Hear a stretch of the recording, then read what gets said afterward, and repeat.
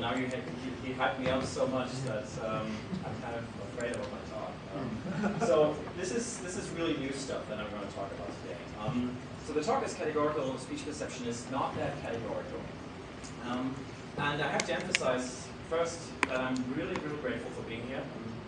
It's very kind of you to invite me here, so that's really nice. And I also should mention these people who are in the background. So Tini Mandlock, my advisor, is a constant support for everything that I do. And Michael Spivey, who's very much in the conceptual background with a lot of the stuff that I'm going to be talking about today. But first and foremost, I have to mention Leonardo Lancia, who's my collaborator on the stuff that I'm going to talk about today. So he's really like the math genius and the computational modeling genius behind the stuff that you're going to see here. And we both did this stuff together. Okay, I want to start with an analogy. So if you look at this picture by the Chinese artist Wang Guofu, you would say, you would label this as a picture, you would label this as a painting. You would be correct in labeling this a painting, because it is a painting. But just calling it a painting misses some of the interesting stuff that's going on behind the scene, because this is a very special painting. It's actually being painted with mouth and with the feet. So this is a painting that came about in a very different way than other paintings. But your categorization of this, your labeling of this, just doesn't reflect this. And if you'd known that this painting was painted in this way, you would probably see different things in the final painting. So your knowledge of what's going on behind the scenes actually changes your perception of what's going on. And so I will argue in this talk that this analogy also holds for categorical perception. I'm going to give you a very quick, I assume most of you are familiar with categorical perception, but I'm just going to get very quickly the facts together. So you have an acoustic continuum between two words. So for example, in this case, in these studies, which were done on French speakers, we'll work with a continuum between cep and step. So cep is a French word for particular mushroom, and step is just like the English word for step. So you have a continuum where you can increase the closure duration, and you progressively add more silence just after the fricative. And you can present this to participants. And what you find is, if you ask people to respond whether this is a step or a step, naively, you would probably think you might expect something like this. So you might think that with more closure duration, when you go from one category to the other, you would expect a linear increase in the people's responses. But of course, we know that this is not what's happening, so it looks much more like this. You have a range where people only respond with one response, and then suddenly, even though there's no actual acoustic discontinuity, there's a perceptual discontinuity, or there's a discontinuity in the response.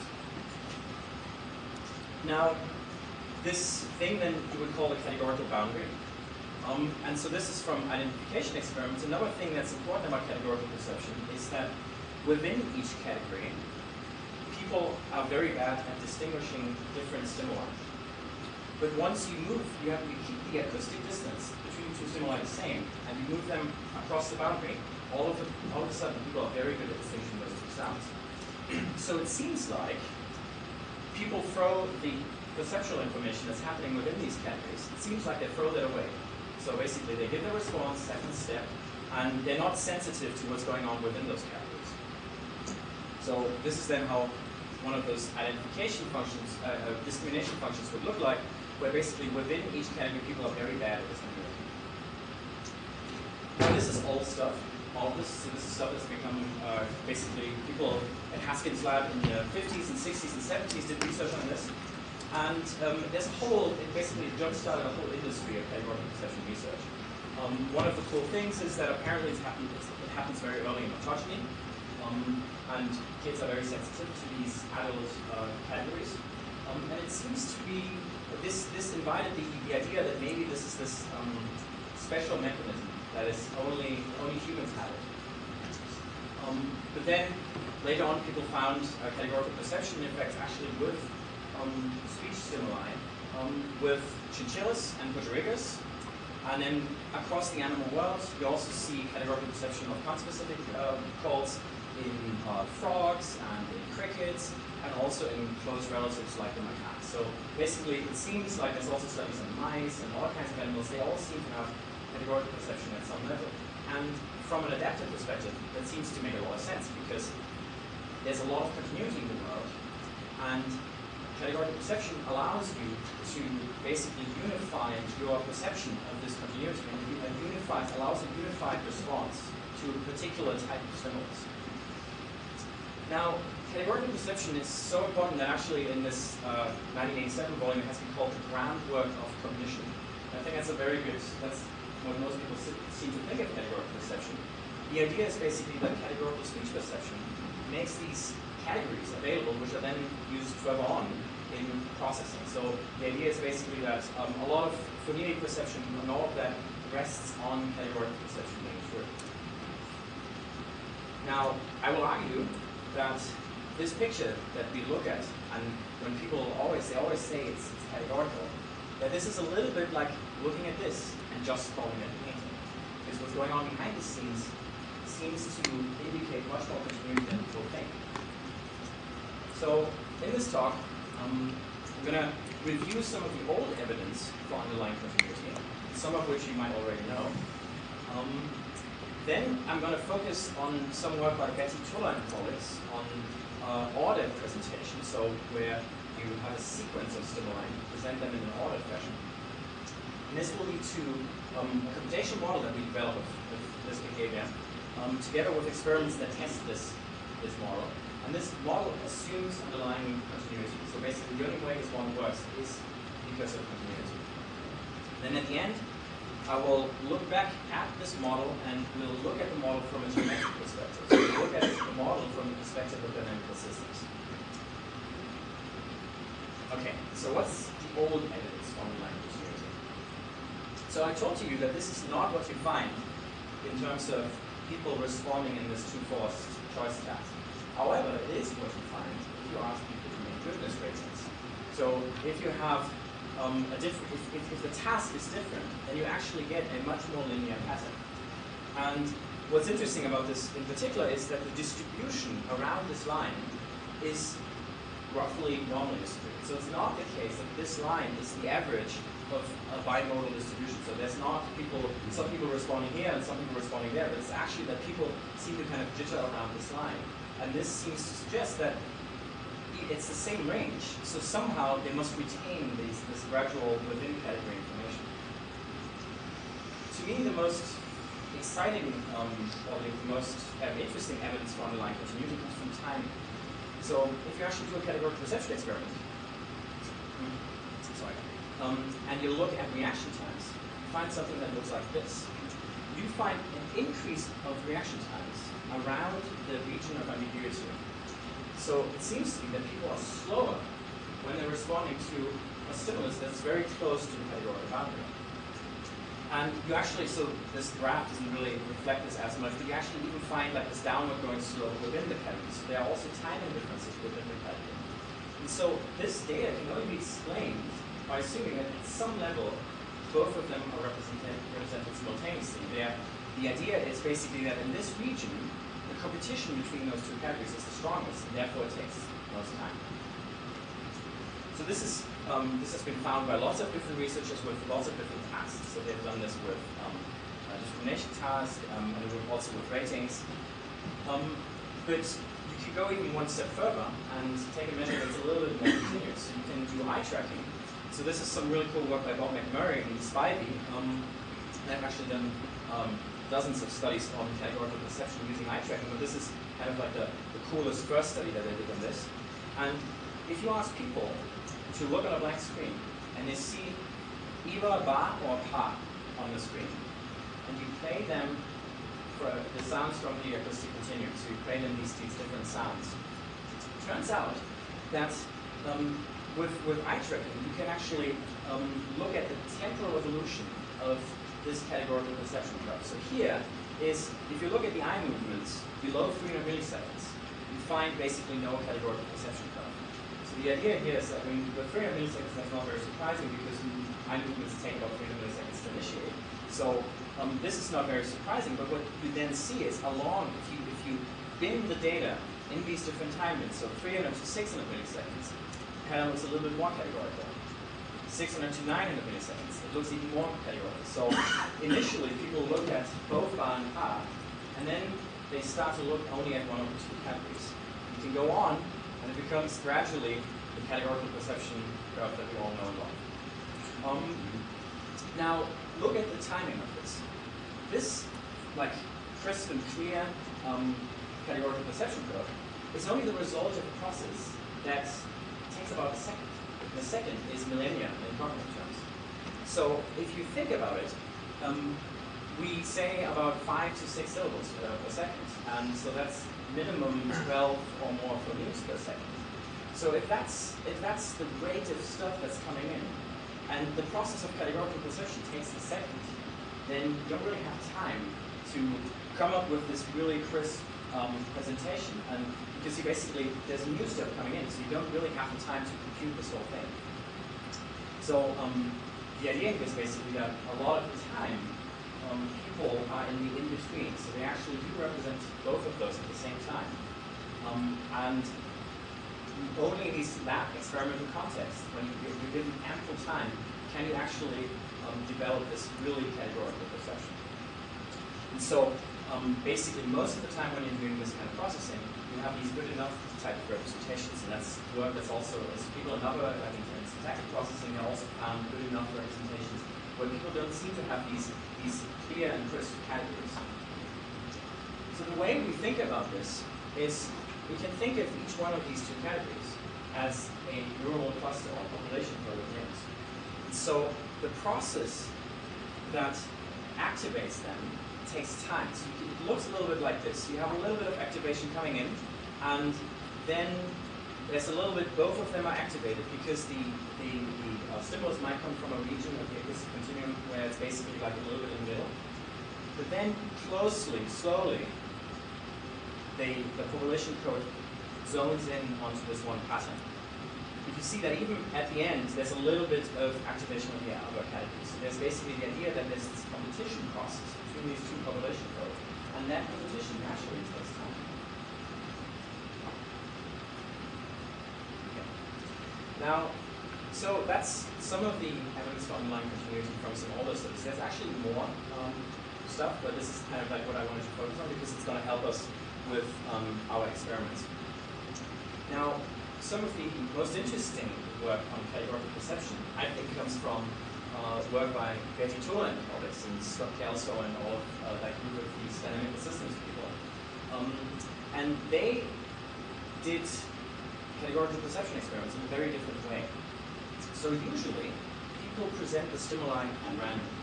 So you would have a stimulus, if you are the participant, you would have a stimulus with 4 milliseconds, and then you get one with 36 milliseconds, or 12 milliseconds. So it's completely jumbled. And the idea of this task design is to get rid of all effects. And now, Betty Tola and colleagues basically said, what if we dispense with that experimental constraint? And what if we actually design an experiment that's designed to show auto effects? The idea is they wanted to show the temporal evolution across the scale. So they basically did an experiment that looks like this. You see 0, so you see an unequivocal step, and then one with 4 milliseconds and so on. You go along the sequence. And then once you're done, you would go back. So this is a very different kind of way of presenting this. Now, what would you find? What can you possibly find in this context? So one thing is, you might find that the categorical perception curve doesn't change. And they label this categorical boundary. So the idea is that if you're going from step to step, and if you're going backwards, it's always at the same spot. The categorical perception boundary doesn't shift. However, it could also be that people switch earlier in the sequence than you would expect based on either random presentation or where you predicted the categorical boundary to be. So this is kind of people saying, oh, this sounds, they basically highlight the differences of consecutive sounds. And so they're like, oh, this sounds a little bit different, so I'm going to already respond differently. So you could call this contrastive behavior, where people are overly contrastive. And that's how Tola and colleagues label this. You could also find the opposite. So you could find that people stay in one of the two categories for a longer time, and then switch later. So they basically highlight similarities between consecutive sounds. And that they call conservative behavior, or the term from dynamical systems for this is hysteresis, the idea that a lot of systems, including humans, tend to get stuck in the same response. And so this is reproducing the same response. And so they interpret this as kind of like this hysteresis, this result. Okay. We can take these two things, these two possible patterns that we could find in this experiment, and we can combine them into a contrast hysteresis index. So we could basically just look at what is the ratio of contrasted versus conservative behavior. And that's easy to compute. So here, these are our French words again. So we have set and step, and you see here people respond set, and then they switch along about half in the sequence, and then they respond step over here. And you have to think of this going back the sequence, and you see they respond step first, and then switch at exactly the same point. And if you take that point, so this would be point 10, for example, and you subtract that from this point, you get 0 because it's exactly the same spot. So that's one way of identifying this categorical boundary pattern. If you have hysteresis, people stay longer within one category. And so you have a large number being subtracted by a small number, so you have a positive value. So a positive CH index allows you to detect hysteresis or conservative behavior. And you have the opposite, enhanced contrast, early point and late point, so that's going to be a negative number. So negative numbers allow you to detect contrasted behavior. Now the interesting thing that Categorical and colleagues have observed in the experiment is that the CH index changes in a systematic fashion throughout a really long experiment. It looks a little bit like this. CH index starts relatively high, and if you remember, that means people are more likely to stick to the same response. So they're basically a little bit lazy or conservative. And then as the experiment proceeds, they become more and more contrasted. So they highlight the differences between consecutive sounds. So people go from the region of hysteresis to the region of more contrasted behavior. And in visual terms, it looks a little bit like this. People do this categorical perception curve at the beginning of the experiment, and then it shifts towards the front as the experiment proceeds. And they found this in multiple experiments, so this is like a consistent shift of people. And so what they did in order to model this is they basically modeled this as a dynamical system, which is basically you just come up with a differential equation or an equation that describes the change. And you have some parameters that basically you plug those parameters in, and then you are able to show this change of the curve throughout the experiment. And that's nice, but it's just basically like a mathematical model. So you basically have this one equation that you plug stuff in. What we wanted to do is this behavior to see whether we can actually grow it or let it emerge from something that's not like this macro perspective where we fit something to an equation, but rather we build a computational model that tries to create this behavior from the bottom up. So this is where our model comes in. And this is, again, I have to emphasize joint work with Leonardo Lancia. So I'm going to walk you through this model because I think it's very useful to kind of understanding how all of these different parts go together. And then once we understood the model, we can reflect on the cool stuff that it does. So here we represent the incoming stimuli as an input layer. So you have lots of nodes down here at the bottom. And one stimulus, so this would be set, so on the far end of that side of the continuum, would be this node becoming really activated. And we actually do this with a bell-shaped activation pattern. So when you hear an unequivocal set, it doesn't only activate this particular node, it also activates the consecutive nodes. You can think of this as kind of like a neural system, so you can think of these different nodes as individual neurons. And then in this task, we basically just move this thing along the input layer. So that's the first part. Then we have another layer, which is the category layer. So you have two categories, set and step. The fact that we have just two nodes doesn't mean that we believe in like that it's just one neuron. It's actually, you can think of this as a cluster of neurons or whatever. But we basically have these two categories.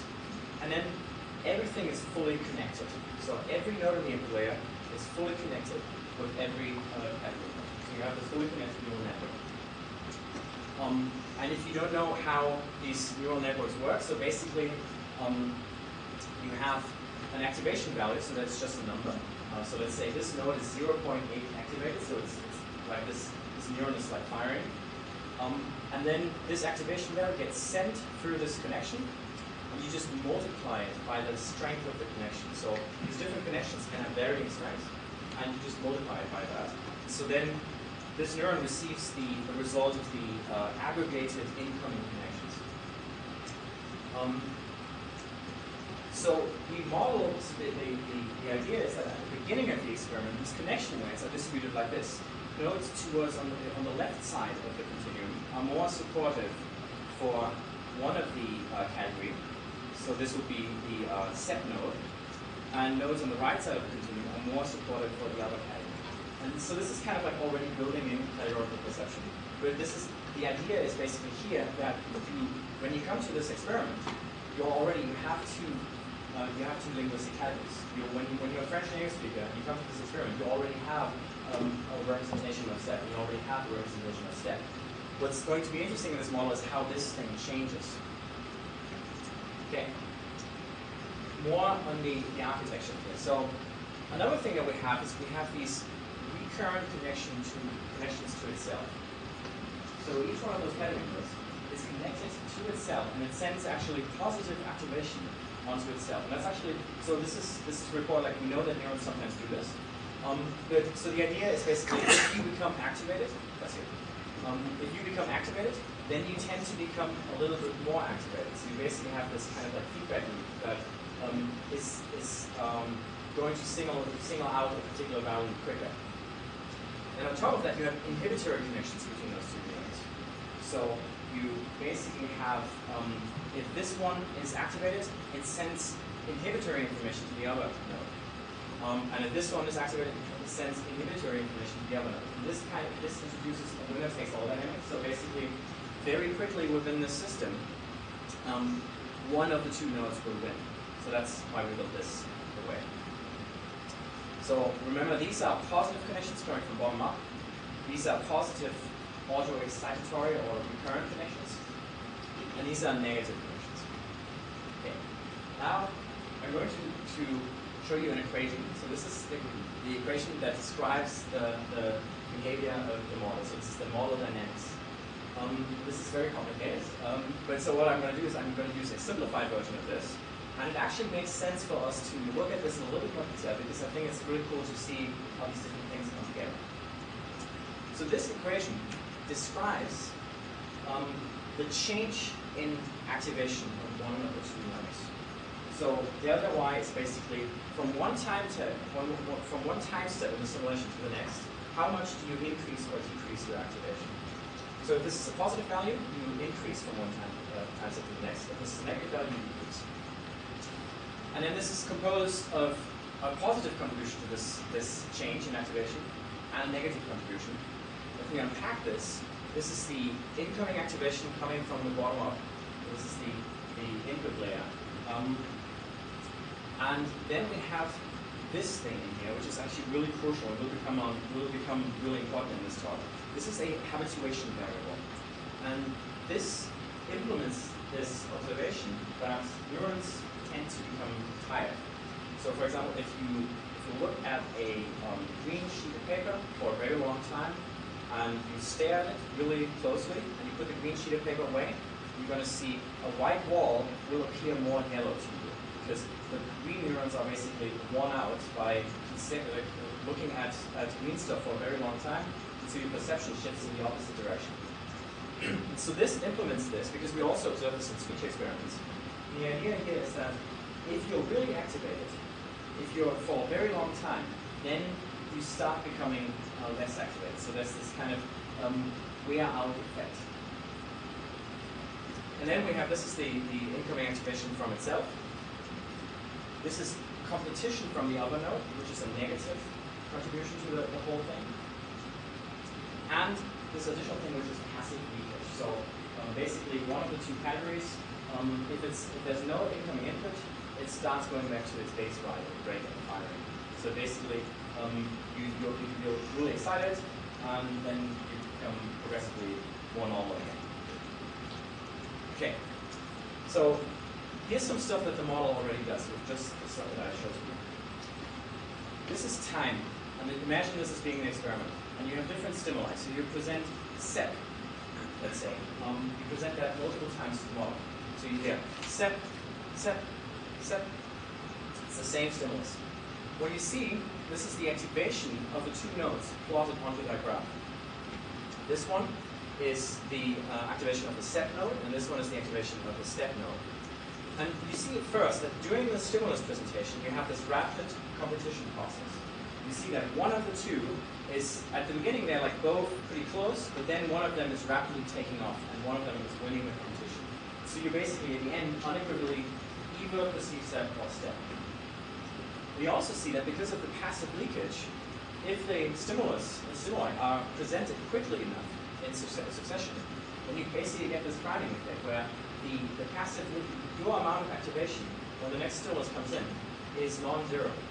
So you basically start off a little higher, and that way you get even higher. And if you are presented the same stimulus over and over again, you basically become more and more activated. So this is already kind of core simple behavior that the model produces. Now we have, one crucial aspect is that we have an arbitrary set learning threshold. So we want to make this model learn throughout a very long experiment to basically show this shift in the categorical perception curve. So there needs to, some change needs to happen on a long-term basis. So what the learning does is, the learning basically changes the connection rates.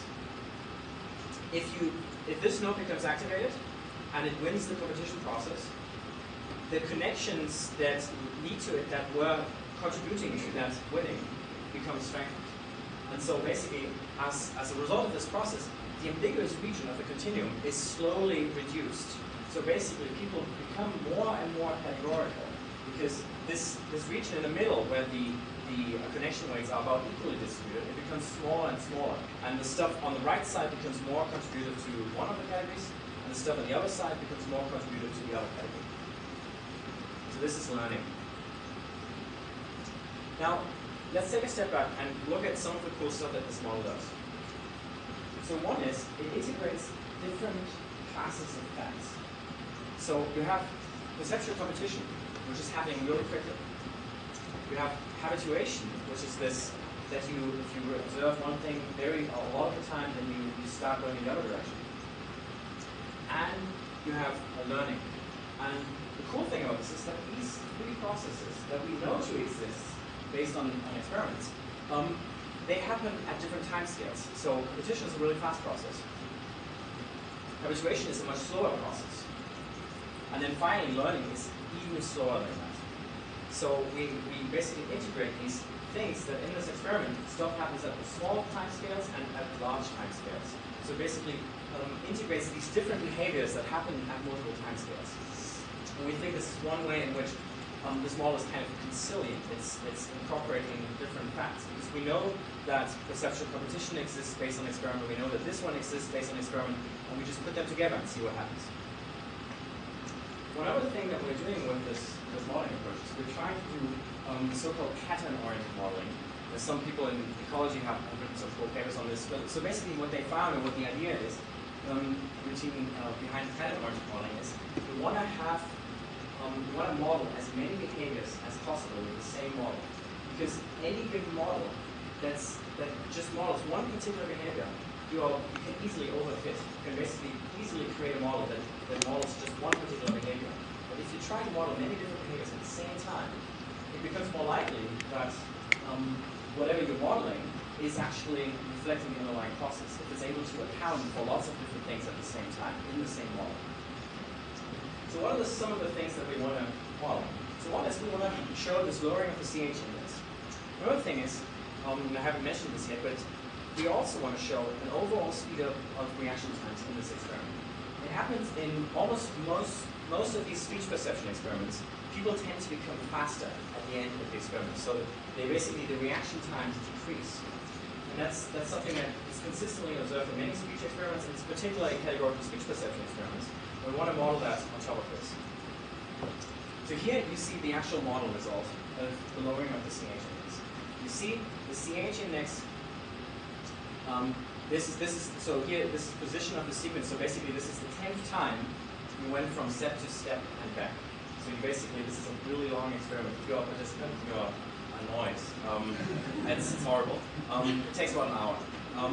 But so the model, of course, doesn't care. You just let the video run, and it already produces this interesting shift of the categorical perception curve from more conservative behavior initially to more categorical behavior. Okay, so where does this come from? This comes from the increased competition dynamics, because if you reduce the ambiguous region on the field, you're basically going to be more likely to switch earlier. Because if the competition dynamics aren't as strong, you're basically more likely to stick in the same response. Another thing that's cool is out of these strengthened competition dynamics, of this reduction of the ambiguous region, directly, immediately, you have these reduced reaction times. So basically, the model becomes quicker, because it's easier for the model at the end of the experiment, when the connection weights are up, when learning has already happened. It's easier for the model to come up with a solution, so it's quicker to respond step by step, just like humans. Another thing that we want to show is this stuff that I talked to you about at the beginning, about the timing of the reaction times around the boundary. So if you remember, in the ambiguous region, people take longer to respond. This is something that we also observe in this model. So if you're hearing a step that's very ambiguous, that's close to your point where basically you would switch, you'll respond much slower, and that rapidly decreases as you get away from the boundary. Another interesting thing, so this is all stuff, behavior that has been observed so far, but here's an additional prediction this model makes. If you're going from step to step, then you're going back from step to step. The second switch, where you're switching, you're going to be much faster after that. This is not much, but you're going to be faster. You're going to respond faster. So here's why. So this is plotting across the whole. This is going from step to step, and then from step to step. You see the activation of one node, and you see the activation of the other node. And here, the other node becomes activated again, because these are the regions of the continuum that are most supportive for those different categories. But these happen quicker. So if this is exactly this curve. So people are quicker to respond in this region. And there's a simple explanation for this out of the model, which has to do with this habituation mechanism. Because here, you have two times you have the same stimulus in a row. That's kind of like the nature of the task. If you're going from step to step, and then back from step to step, you have a very long stretch in which you have the step category. And in this step category, you're going to have lots of activation going on, and that is able to trigger the habituation mechanism. And then the node for step is habituated.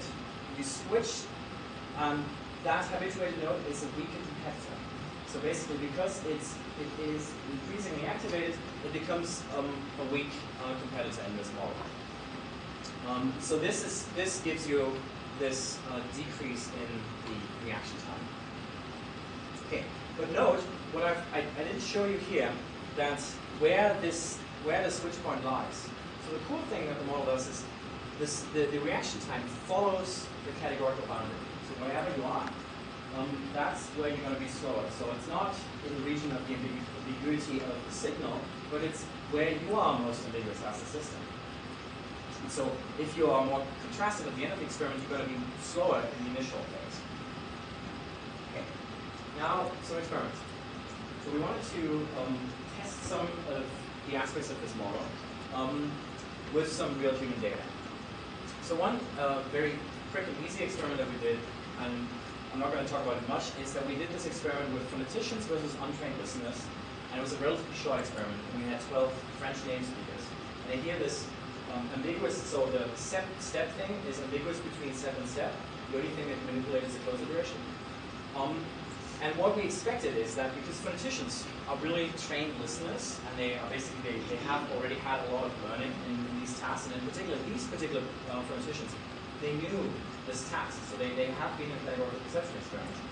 We expected them to be more contrasting, because that's what the model predicts. If you have these strength and competition dynamics, and if you have lots of learning, you're going to have an earlier boundary because you're highlighting the differences of consecutive sounds. We expected untrained listeners to be less contrasting. And so if you look here at, this is the CH index, you see these are the untrained listeners, these are the phoneticians.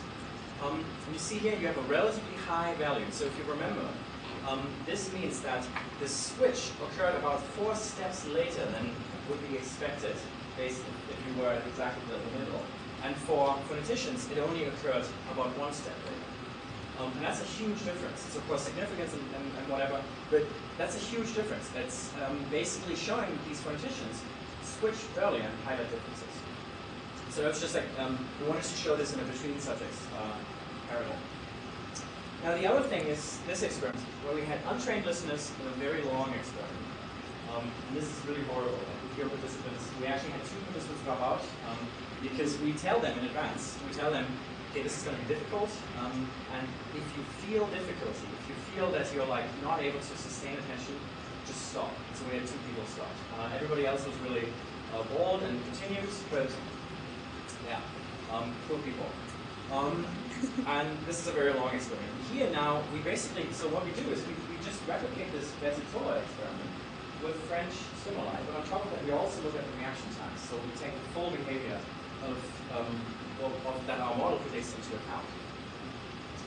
And we found, so just summarizing this here, we found a lowering of the CH index, just as in Categorical experiments.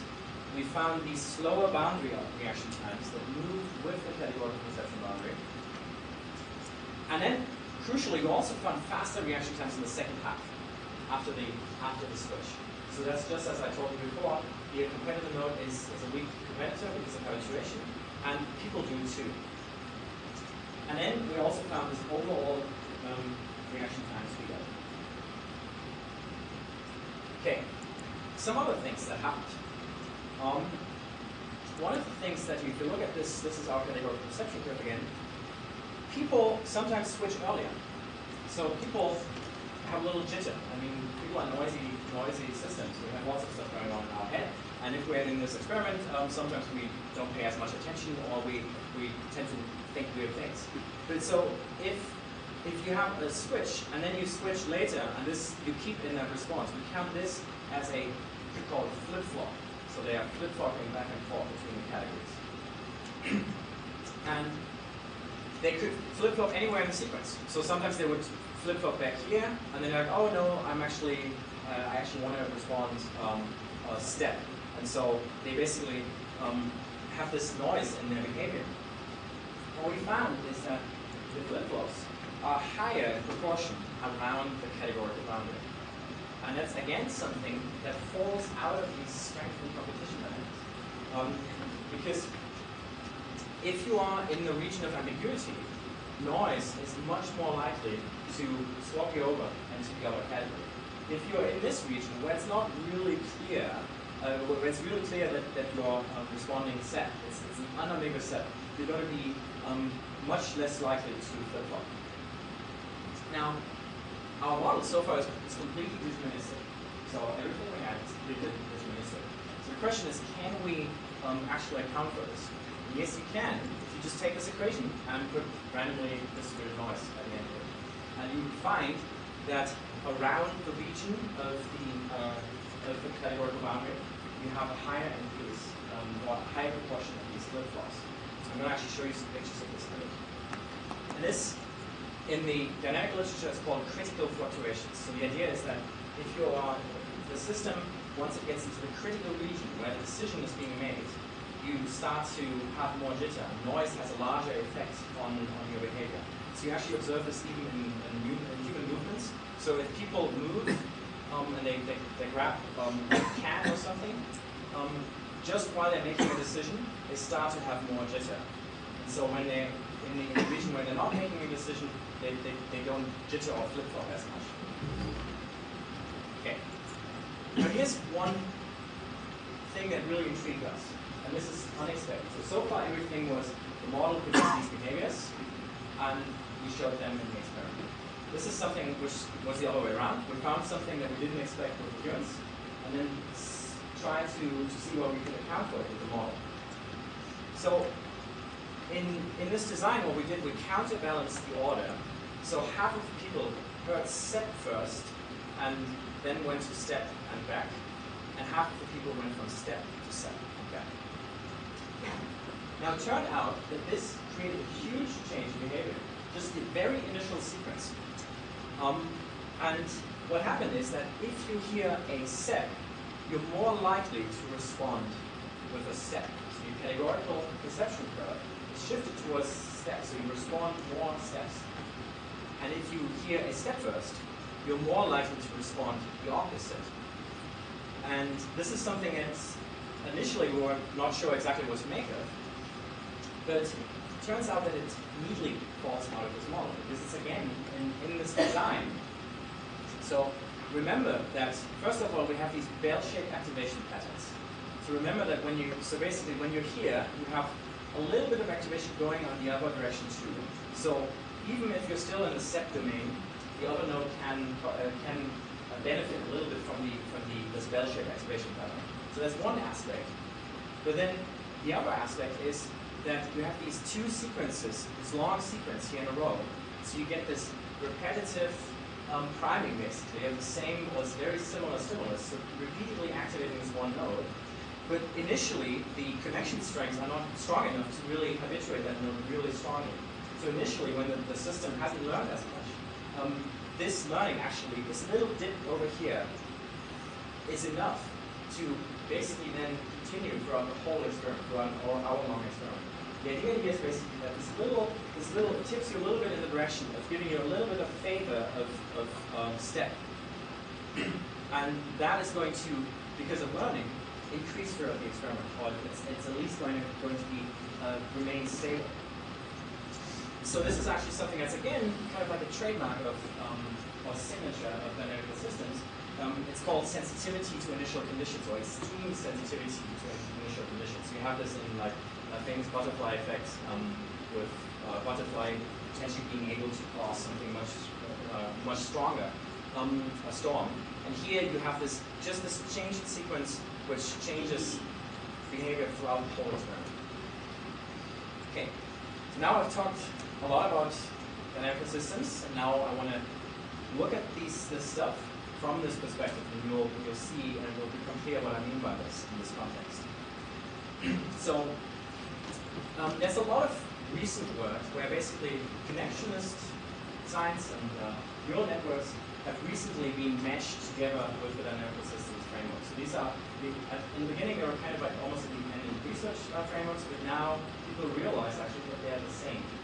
And I'm going to show this to you with this model. So in particular, I highly recommend Martin Zweig's book, The Continuity of Mind, where basically he's doing this, he's modeling something with neural networks and then looks at it from the perspective of dynamical systems. So one thing is that we find these signature of dynamical systems. We find these signature behavior of systems that tend to change and that are susceptible to change and have history. So one is hysteresis. That's a classic finding in this field. So we find this conservative behavior. We also find these critical fluctuations in people, flip-flopping around the boundary. And then we find this extreme sensitivity to initial conditions. And we also find, so actually this slowing of the response around the ambiguous region is called critical slowing down. So that's another signature dynamical behavior. Now, this view allows you to map the activation of those two categories into a geometry. So this is the activation of one node, step. This is the activation of the other node, step. And you can plot the activation of this on the x-axis and the activation of the other one on the y-axis. And you get this beautiful picture, which is a state space of what's happening in between those two neurons. So here you have activation values of set in this case, and here you have activation values of the step node. So basically, if you are, say, here, 0.2, then you have 0.2 activation of the set node, but 0 activation of the step node. So that's how you read this graph. And so this basically defines a landscape. And these arrows describe the pull of the system in the direction in which it goes. So if you start with really high activation of set here, 1, and even if the other node is really activated here, it's going to pull you into this attractor. That's how it's called in this literature. So the idea is basically perceiving a stimulus is like rolling a marble through this landscape. So you can think of this as going down into this pit. And so in this pit is, once you're in the pit, that's when you are basically perceiving every one of those two categories. But the whole process that leads you there is part of the conceptual process. Because the whole process is basically just those two neurons becoming activated. And it's just mapped onto the geometric space. What you can then do is this is actually also stuff from the model. So you can plot this evolution of this attractor landscape for multiple stimuli. So this is the first stimuli, where there's only one category possible, because in the first stimuli, you're very in the far corner of the continuum. And then here, there's only the other category possible. And everything else in the middle has two possible attractors. And depending on which side of this line you start with, this is the separatrix, depending on which line you start with, you're going to be pulled into either category A or category B. Now we can give you a visual description of what happens when noise is happening in the system. So here we add noise, and you see that if you have noise and you are in the stable or the far ends of the continuum, it's not going to pull you over onto the other side of the attractor landscape. But if you're in the region where it's really ambiguous, where there's almost the same activation for both of those categories, noise can have a much larger effect because you're closer to the line and can pull you over onto the other side. And then you actually erroneously, you're going to do a flip-flop, basically. Now, some people, like Michael Spivey and Rickdale, they take this literally and project this onto a computer screen. And there's this new task that people use, which is called mouse tracking. And it's been around since maybe 7 years now. And the idea is that you can look at this attractor landscape by looking at people's mouse movements while they're hearing stuff. It's a very simple idea, but the idea is that if you're really processing, if that's what you're doing, your continuous movement is going to reflect that processing. And basically, if one of the attractors is stronger, you're going to be more likely to fall into that. So you can think of, in this case, ba and pa, or here it's a candle, candle and candy. So if you're hearing candle and candy, your hand movements are a little bit in the direction of the phonological competitor. If it's no phonological competitor, you're going to have less of a divergence or a pull into that direction. So the idea is that this kind of literally turns outward this state space.